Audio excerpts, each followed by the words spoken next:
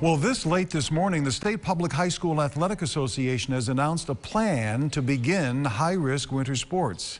The plan is to begin on Monday, January 4th, but this is just a plan for the moment. It still needs the governor's okay. The sports include basketball, competitive cheer, ice hockey, and wrestling. The low and moderate risk sports like bowling, track, and swimming are still on schedule to begin their seasons November 30th. At this time, all winter state championships would remain as scheduled.